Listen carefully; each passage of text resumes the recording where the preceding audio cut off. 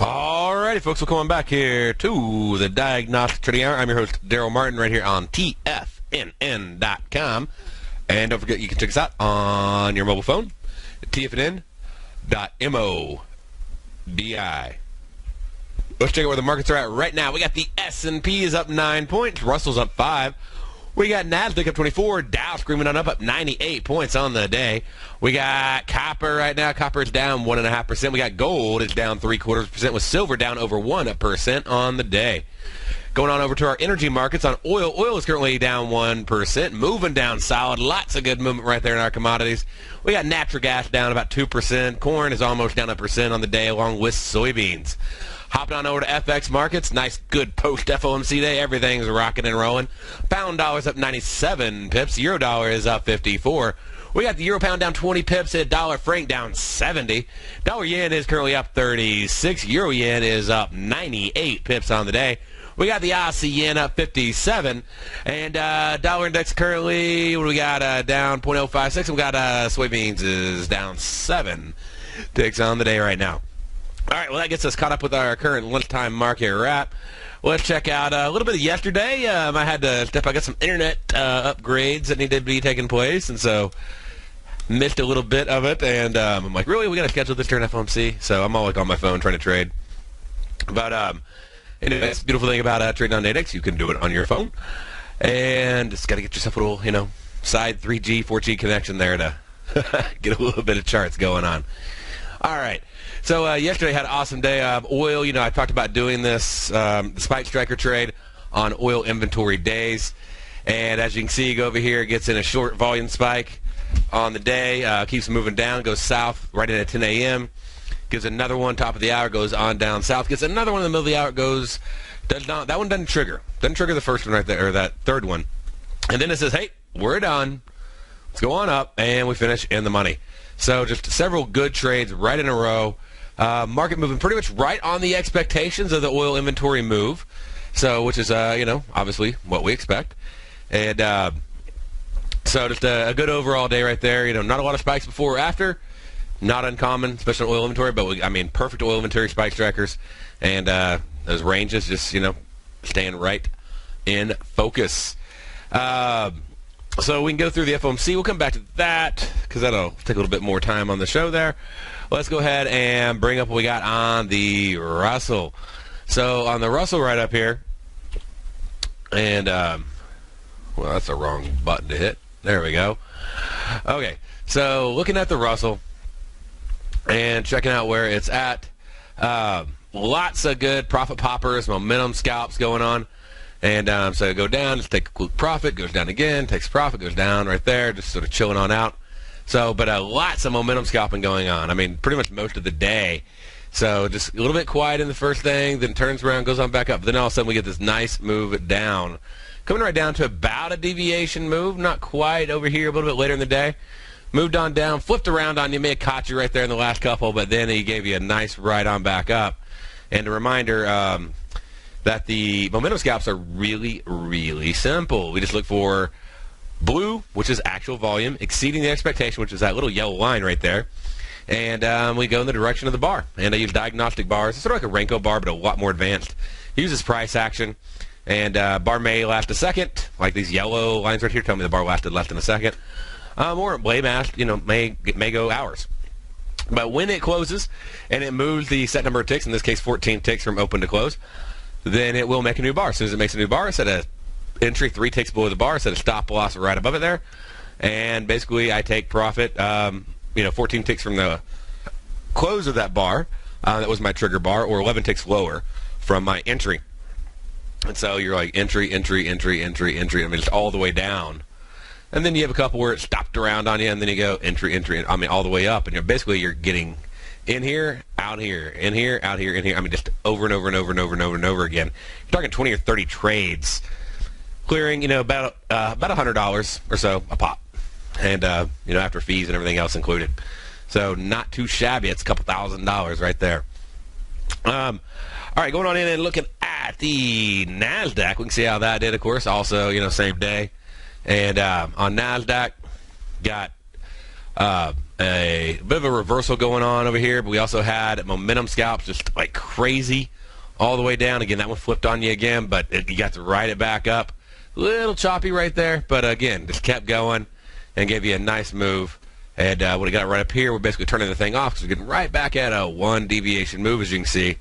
And so it's time just to chill out and let the market do its thing. But, I mean, it was just all day just firing off. And let's check out, of course, gold. Some massive after-hour moves there. And, you know, we got this big move on the release. So big, like about, I want to say it was about 10 points right there. And moved on down. And this is with, you know, FOMC going on, and we still got within our deviation move because we moved up about 1/3 of a deviation, then we moved down 0.7 of a deviation. As you can see, this green line here says what's the retracement from the high. And so it basically moved down 1 deviation from the high. And that was the FOMC day. So with a bigger move, expected move day, it went in and pulled the implied volatility out, what's in the options market, accounted for that, and let you know when is this thing going to be done. And that's why when I post on the site, I don't just post what the deviation levels are, I also post what a deviation move is. So that way you can measure that high to low, and you can stay on top of that.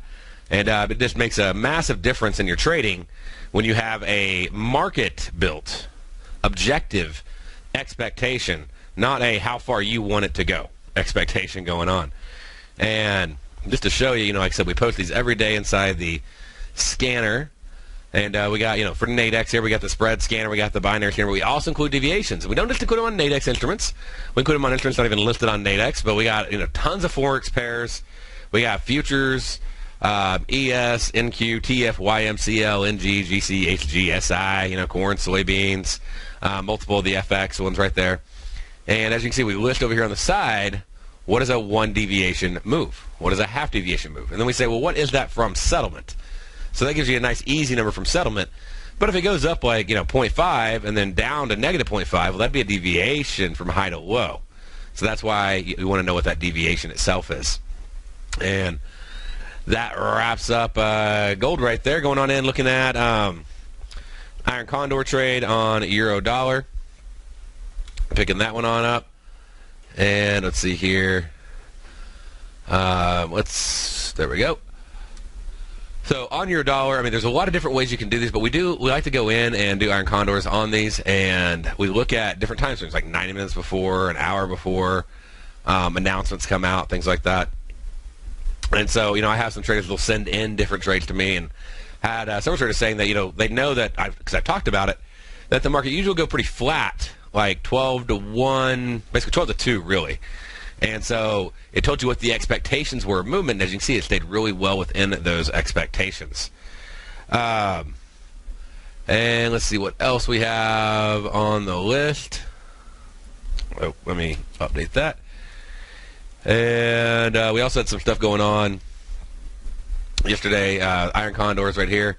Just look at, here's the pound dollar. Here's 1 hour iron condors. Now you could look at 2 hour and 4 hour iron condors as well. But just look at how it stays within that range over and over again.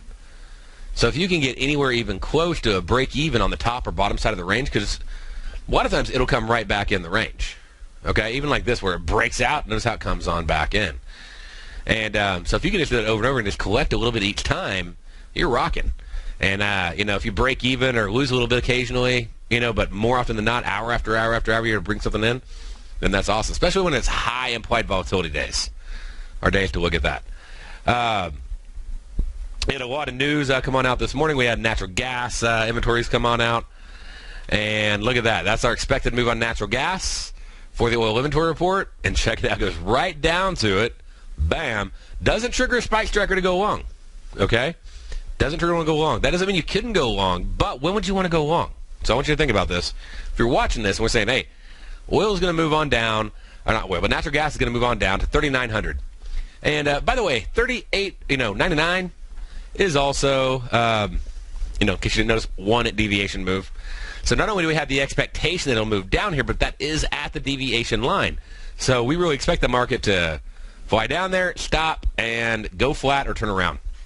Well, not only do you have, a perfect move for either doing a straddle or an iron condor based on the cost, okay? Even an iron butterfly or strangle. There's a lot of ways you can play this. and you had the expectations. Expectations were perfectly hit. But you also have the ability to look at, and I've talked about this. I talked about this on natural gas. I've talked about it on oil. Market flies down. You get a spike trigger. It doesn't trigger on the 5 or the 10. What makes it trigger? It triggers when it breaks the previous bar's high. Okay, so these were the 3 bars involved in the 5-minute volume spike. This bar needs to break that bar's high. It doesn't happen. We're at a 1 deviation line. We also get a 10-minute one. Okay? So this bar needed to break that bar's high. It didn't happen. I'm still expecting it to pull back or at least go flat. We're at a 1 deviation level. It drops down. It pulls up a little bit. So profit taking going on. People, that's firms knowing what their deviations are. That's why I talk about this all the time, saying you need to know your implied deviation levels. Because if you don't have these diagnostic deviations, which are just implied volatility based, you are a step behind the markets because you don't have a proper expectation on where it should stop. That's objective, that a computer is calculating. Okay? So I learned this from floor traders, teaching it to you. It gets there, it is expected to stop and either go flat or back the other way.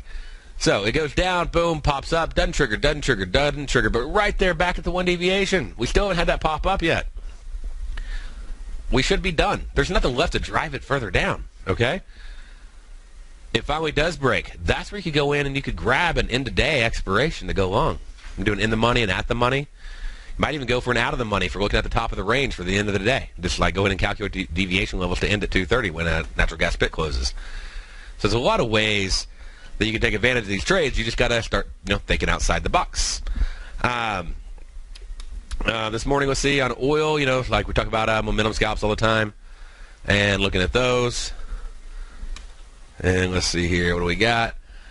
This morning we got some good activity right there, but just moving on down a little bit more down, pushing up on the deviation level right here about this point, so we got to back off. But overall, we got some good momentum scalps on it, and not the best morning on oil, but not a bad morning at all. All right, let's stay right there. We'll be back right after this. And again, going over looking at we were looking at oil, and then now we're looking on checking out the indices. A little bit choppy flat, but still got some movement on them, but nothing just massive to write home about.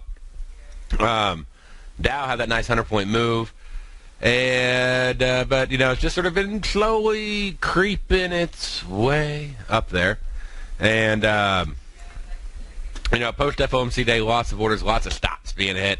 It's moving on back up to where their stops are at, and just doing its thing. All right, let's go ahead and let's take a look here. And let me close these out. We don't need all of these anymore. And we'll hop on over here, and let's check out where we're at on the morning news releases. And we're at on the news plan, to make sure that you got everything you need. All right. So, pardon me. On the upcoming news releases for today, tomorrow, all that, what do we have left? Let's see. We had U.S. building home starts. Came on out this morning. And let me pull that one up on a chart for you as well. We'll get that going. By the way, I got a gold chart up. I just want to review this real quick. But yeah, we busted through. I was doing a trade the other night with some traders. I'm like, hey, it's going to go down. I'm like, it's going to, wow. Yeah, we went right down to there. We're talking about it busting this level and going short and it hitting down here. Came on down while we were talking. Nailed it. Then went on further down. Kept going. Actually broke through every magnet level. We're going to have to go back and get some more magnets. Yeah, it's coming right back up, though, to that magnet. To the tick came to that magnet level. These are ones I plotted previously. So that would require me now to go way back. And what I do is I just grab the chart on the right side and just start pulling back until I find price action, which I may have to go pretty far. I may have to actually load more data to even find it. Yeah, I'm going to go pretty far back to get some magnets down there. But gold's moving on down. And, yeah, I'm 51 points up right now in a short position. That's pretty sweet. Keep on going. Okay. So we got gold right there, but let's go ahead and hop on over and let's check out the euro dollar. Okay. So let me get a new chart up over here. Right on over here. Grab that. And let's just throw that into the new. Let's put up magnets on here, make it easy. Bring that one up. And let's talk about building permits. So this morning we had building permits 8 to 10 a.m. And on that, the report came out. Minus 1 million. We expected a positive 1 million. And on our trade, we were expecting it to stay in between, basically about 30 pips of movement between 8 and 10 a.m. Let's see if we stayed inside that range. Entering at 8 o'clock right here, going to 10 a.m. And we got 14 pips. High side going on over here. We moved up 25, and we moved down. That looks like a little more than that. I think I plotted that one wrong. Let's do it again. Moved on down here. 21, but close to close 14. So if you got in 30, then that means that you were able to bring in $16 on the trade. You made it a leg in on that trade when it popped down and popped up to be able to grab it, but it was there. All right, so we got all sorts of other things going on too. We got Scottish independence votes happening all day. I haven't even kept up with it today, but let's see here. Let's see. Right now it's at a no vote at 53%. That's still pretty close. So the Ipsos Mori poll for London Evening Standard just released that has a no on 53% and a yes on 47%, suggesting a slightly wider gap exit poll today will be the main focus. The pound dollar has rallied, the euro pound down on this news. So just be aware of that. That's obviously causing a little stir. And I guess we might as well, while we're talking about it, we'll go and just check out the pound dollar. And we'll bring that one on up. And be right back. We'll cover the rest of the news. But yeah, so a massive rally, up 1.5 deviations. I guess they want them to be out, or they're very happy that it looks like a no. One of the two. Stay there. We'll be back right after this. Alrighty, folks. We'll come back here to the Diagnostic Trading Hour. And I wanted to say a special thanks to Austin. Sent me a T-shirt for my birthday. It was hilarious. Alrighty, folks. Like all of the T-shirt and everything. He's making fun of me and enjoying it all at the same time. So good stuff. Anyway, so back on here to pound dollar. We got a nice big move going on it. So sort of backing up. But again, said expect a lot of volatility on that one. Just with that going on, we had a Bank of Japan. Governor Kurata was talking. Let's go ahead and look over at the... Let's look at the euro pound too, since we're just on that pound topic. And then I'll switch on over to US yen for Japan there. But big move on euro pound. Talk about something that doesn't ever move. And we got a massive move on that. And sort of exploding as these polls come out. And we got a US yen going on right now. And let's see here. Here it comes. And wow, pretty tight on the deviation levels for today, but look at that. It's right up to it from, and I measured from 3 o'clock, by the way, or whatever. So as it goes over here, and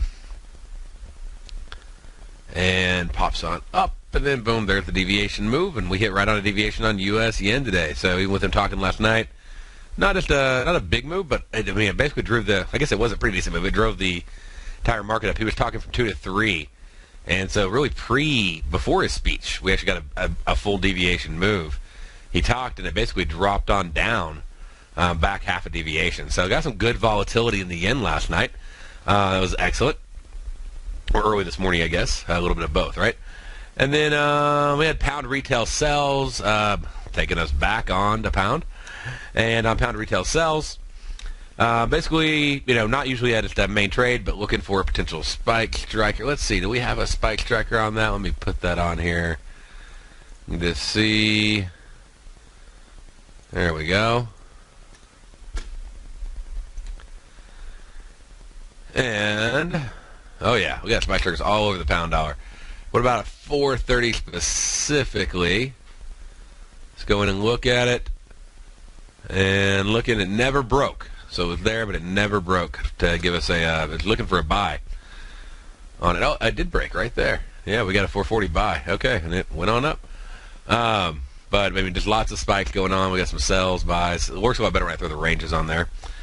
And because you can sort of see when the expirations are. But let's see.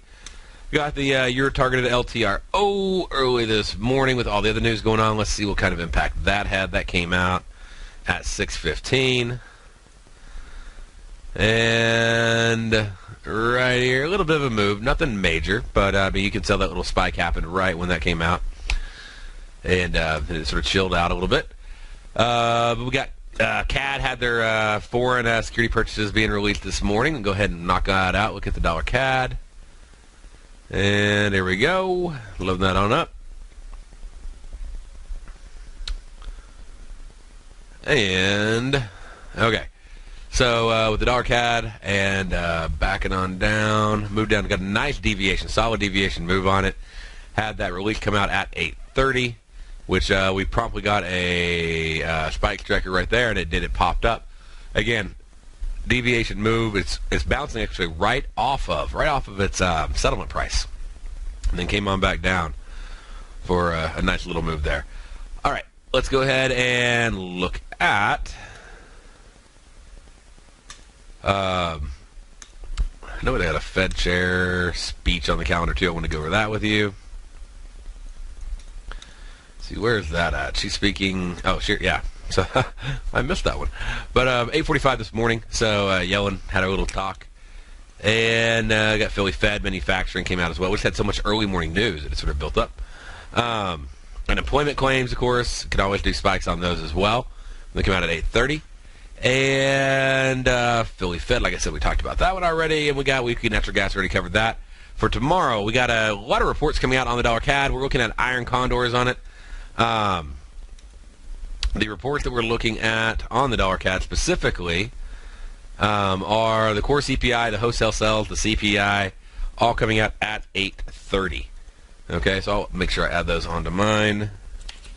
And we're looking for, like I said, an iron condor on it. Let me get the exact stats for you for the iron condor we're looking for. And the trade basically is a enter at 8 for 10 a.m. expiration with a minimum profit of $30. So that's buying the lower spread, selling the upper spread to do an iron condor on that. Also, we're going to have G20 meetings are going to be starting up tomorrow. Big on Saturday. Just be aware that all the head finance bigwigs and everybody else out there talking, and that can cause just random volatility if they come out and talk to the press. And so that's when I'll have up like a news stream, like Financial Juice or something like that. That's just feeding stuff in from 50 different sources, and just so I can sort of see headlines. Sometimes they pop up, and then you see a move happening, and you know it's related to that. And that's really it's not. I mean, news is always history by the time you see it, but at least you can go, okay, that was news related. What am I going to do now? And you can move on. But versus just going, okay, is the trend changing, or was that just some sort of news shock and awe thing going on? All right, we'll go on over to the to next week, and got a good head start for you already on that. Looks like we got Westpac consumer sentiment and stuff like that coming out.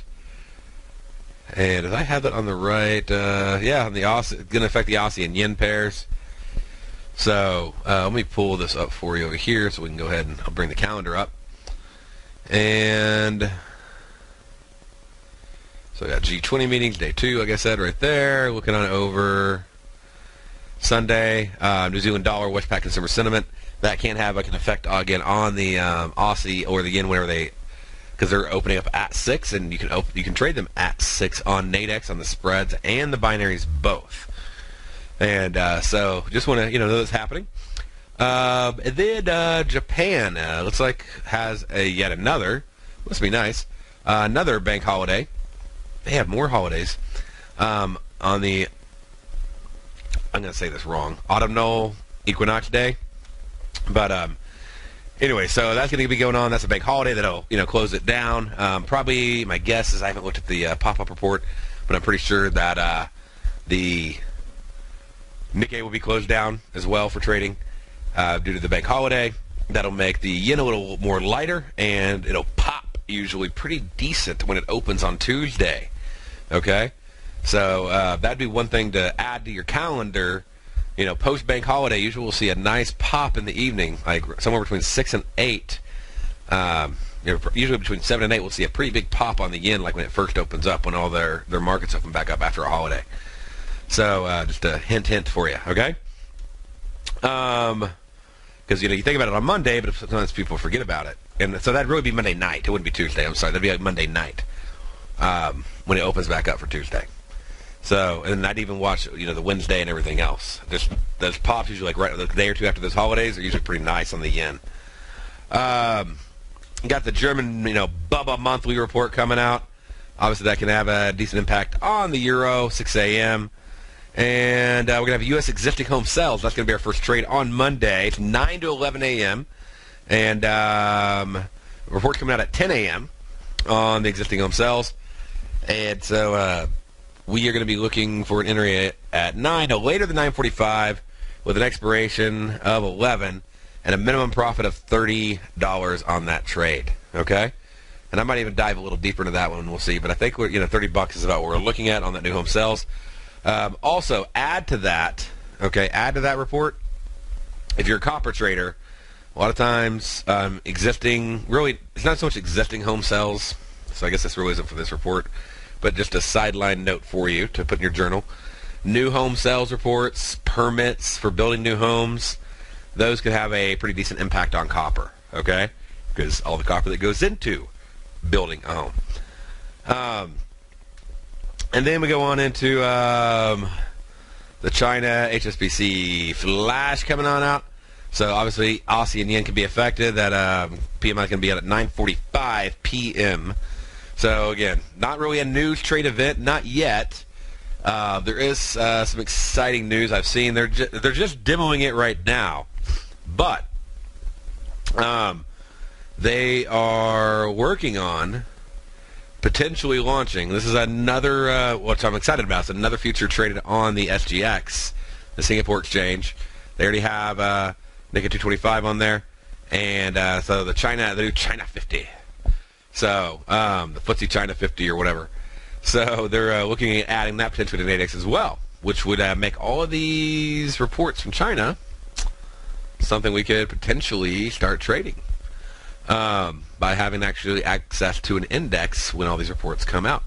So, anyways, that would be a very cool opportunity. It'd actually give you 2 reasons to get access to that exchange. It costs a little bit of money for it. So, it's like $70, $80. It's worth it, but, if you got 2 different things, you got, 2 different indices that you can trade on it. Be very good for nighttime traders especially, and a way to take advantage of that. So, right now, all I've seen in there so far is a weekly binary. Let me see if they've added. Let me double check right now. And I know it's just like completely in beta at the moment, so it's nothing to get excited about yet. But they used to have the Kospi on there, and that is, you want to talk about something that is difficult to get access to a data feed for at least the average trader. You got a Bloomberg, whatever, but just a very difficult one. Through all the major data feeds I know, it's even extremely difficult. And like I was talking to Pinson about getting it. And even with the data feed, to get all the tick data you want and getting the format you want and feeding in and doing everything that you're used to, it'd be very, very challenging. But let's go over here, see this new China 50 coming up. Like I said there, so far, they only got weeklies. They're just testing it. They're not even open right now. And they expire like 3:55 in the morning, so I'm imagining they're going to open somewhere around 6 or 7. And but they have limited hours that they're open, and they just got the weeklies, no intradays. Might have intradays in the morning when they pop up, and I'm usually just not up watching at that time of night. But for those of you looking for that, that'll be a great opportunity, and those who want to take advantage of that. So just more and more cool stuff they keep adding in. Okay, so that gets us through that, but like I said, just one more report. Now, the other exciting news happening over on Nadex, if you haven't heard already, you need to right now stop whatever you're doing, okay? Go to tfnn.com, and you're going to see the virtual trading competition. Fake money, real cash, okay? So you get to trade a demo account. They're going to set up a unique demo account. So if you already have a Nadex demo, they're going to give you a separate one just for this, okay? And giving away $10,000 in cash prizes, $3,000 to the first place, plus 5 people getting $100 a day on random drawing, plus a copy of Tom O'Brien's book. In addition, second place $1,500, third place $750, fourth place $500, fifth place $500, sixth through ninth place, or actually sixth through 10th place $250. And then 11th through 20th also get a copy of the book. The daily winners has nothing to do with how good you do. If you just get in there every day, place at least a trade, you're entered into the random drawing contest for the 5 daily winners. So there's going to be 70 prizes given out, 45 total winners, but you have to register now. They are going to close registration no later than September 25th, okay? Noon, September 25th is when registration closes. But they can't, trying to pull all these reports on everybody and keep everything up, they are going to cap out how many people are able to enter into the competition. I don't know the cap. I'm not in charge of that stuff. But when it caps out, the form will come down, okay? So my recommendation is just click the button now and go ahead and get yourself registered and up and on there. And you'll get a email with your information, okay, put up on there. And I believe Tommy O'Brien is also going to be doing an exclusive webinar for people who register as well. So if you register, you get access to their interactive chat room. And again, he's going to do a webinar on the 25th at 6 o'clock and showing you stuff about how to trade on the Nadex platform and everything else. So anyways, just something I wanted you to check out and be able to see. And like I said, there's no reason not to do it. It costs you nothing to enter. You're risking nothing by doing it because you're trading in a demo competition. You can actually win real cash, and these are always a lot of fun. And you can read all the rules. Make sure you do read the rules, and how it works, and no cheating, stuff like that. But anyways, read it, fill it out, and it's just fun. So we'll be announcing those prizes all throughout the day, every day. All right, stay there. We'll be back right after this break. All right, folks, welcome back here to the Diagnostic Trading Hour. And we're just going over the competition again. If you have not registered for the virtual trading competition, register now. Homepage .com. Right-click on virtual trading competition. They got education. Tommy's going to do and I guess he's going to go to Madness. I don't know. He's going to go over whatever it is you're going to want to know. You're going to want to attend, but also get a head start. Don't wait. On that too. Like that's a big benefit of getting on there now. But also go hop in there and take advantage of the education we have on the site under the scanner. So you can go down here, box spread scanner, binary scanner. We talk about binaries, talk about spreads on Nadex. That's the deviations, everything. Get access to that now. 2-week trial take you through the competition, more than that, so you can check everything out. We got the deviation levels on there. We got the tutorial videos on there. Also on Nadex's site under their webinar section, education webinar section, and everything else. We talk about that actually, I think, on the homepage. We tell you. So if we go right over here, where is it at? Questions, where can I learn more?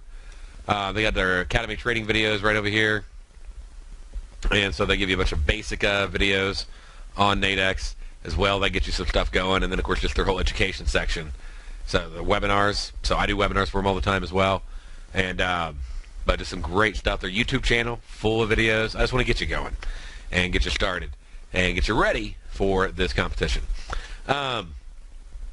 Okay, well that we got through the 22nd just to give you a glimpse of what we're looking at next week. We have a new home sales coming on the 24th, and as I was mentioning on the last before the break there, that should affect copper as well. We're going to be looking for a 9 to 11 a.m. $30 minimum profit on euro, not on copper. Just be aware that can cause some volatility if you're a copper trader. And you can trade copper on Nadex, by the way. And then we got, what else do we have? Other two main releases looks like I have on my list right now are the CAD Core retail sells. A little bit quieter of a week. And that's going to be 8 to 10 a.m. And with that, 8 to 10, we're looking for a $20, pretty quiet one, $20 minimum take profit on the trade. Okay, for doing an iron condor that's buying the lower spread, selling the upper spread. And then going on up here, we're looking at, let's see, we got U.S. various releases. We got a variety of them, core durable good orders and durable good orders. And looking for a $25 minimum profit iron condor. And that's entering, like I said, at 8 a.m. for 10 a.m. expiration with the release coming out at 8:30. Okay? $25 minimum take profit. Those are our main news trades. Of course, we got oil inventory coming out on Wednesday, like we do every Wednesday at 10:30. We got natural gas coming out on Thursday at 10:30. We got unemployment claims coming out on Thursday at 8:30. And some other things on the list. Let's look through and see what we got. Those are the trades I already have done. Let's see right there. We got Draghi is speaking. We're going to want to have that on our list for Monday, 9 a.m. So that's definitely a be aware event. So he's the head guy there. So add that one on my list. Let's make sure we got that done. Dudley speaking should not be as big of a deal, but doesn't hurt to be aware of it.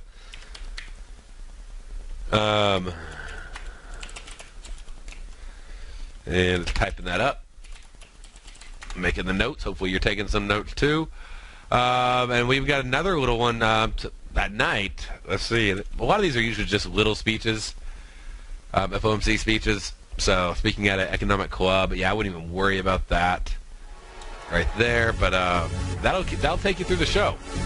So, anyways, y'all have a great day, and I'll see you tomorrow on Bull Bear Binary Hour with Tommy O'Brien and on the Diagnostic Trading Hour right here. Y'all have a great day.